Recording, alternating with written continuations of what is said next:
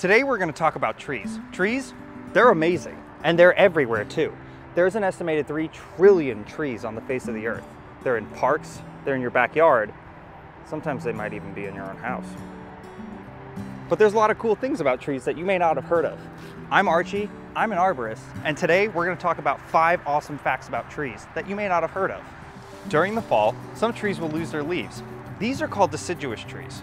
But did you know that the tree will only reabsorb half of the nutrients in the leaves before they fall off?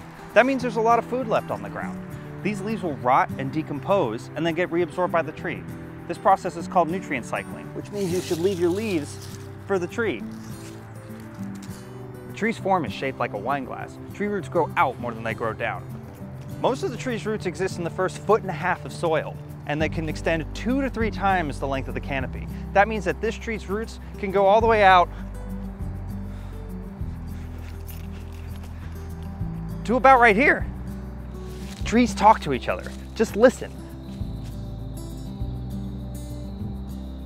Okay, well, they don't talk to each other, but they do communicate through their root systems with the help of a special type of fungi called mycorrhizal fungi. They share information, exchange resources, and help defend against pests and other stressors they may encounter. We call this the wood wide web, and it's happening under your feet every time you walk through the forest. Oh look, a mushroom. Tell the trees I love them. They'll get it eventually. Trees don't heal like we do, they compartmentalize. Anytime a tree receives a wound, it can callus over and become a permanent mark. So this means anytime a tree sustains damage, like this pine right here, it can become a permanent scar. This is all the more reason to protect the trees around us. And if you like hurting trees, we can't be friends.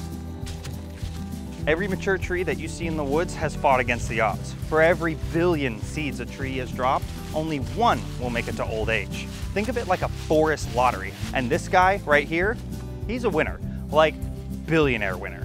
But this means that the trees in your yard need as much help as they can get so that they too can fight against the odds. Trees are amazing and beautiful, just like you. But they're not commodities that we just place in the ground and forget about. They're fascinating, complex organisms with their own stories to tell. My passion is for trees, and I hope I've given you a glimpse into how amazing trees really are.